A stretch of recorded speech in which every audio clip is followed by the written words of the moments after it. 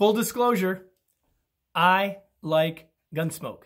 Now, some of you are saying, man, he's old. Of course he likes old television shows. I happen to like the show Gunsmoke. And here's something that's true on Gunsmoke that's not true on hardly any shows now. In almost every episode, you see the jail or you see the prison. Like, it's always there. You're saying, Kevin, why would you talk about that on TikTok? I would say this, because we all have a prison that we've put ourselves in every day. It's the prison of our assumptions. What assumptions are you making about what's true or not? And how is that impacting your thinking? If we assume things to be true, we don't allow ourselves to think outside of that box.